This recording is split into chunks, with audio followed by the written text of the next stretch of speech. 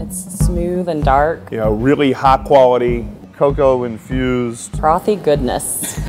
Russian Imperial Stout. A phenomena that is just beyond belief. To me, the stuff that craft beer dreams are made of. It brings out kind of the best of what Foothills does.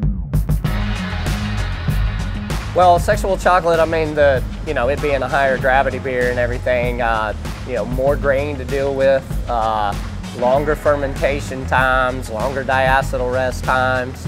A beer that big takes its toll on the yeast. Then, you throw in a aging process on cocoa nibs. It's a beer you can't rush. You got to give it its time. The cocoa nibs add a kind of fruity bitterness to the flavor, not a sweet, chocolatey character.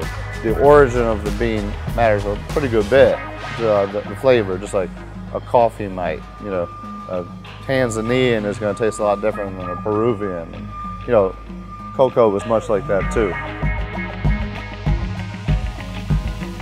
We can mostly measure the time we make our beers in days or weeks. We measure the time we make in Sexual Chocolate in months. There's a lot of care and a lot of ingredients that go into that beer. It's just a really complex beer to make, and it takes a lot of time to make.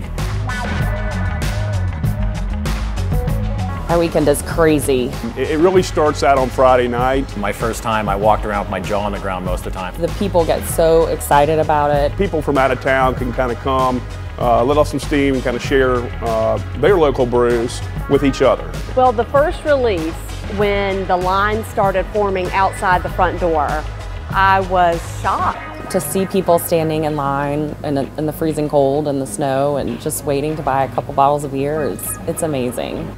We've got people that come in from all over the place. You see tents set up, sleeping bags, and it's really a kind of a cool event. We like having a special day for it. We like having our special community that comes together to celebrate its release. Saturday, January 31st, 2015 will be the release of Sexual Chocolate.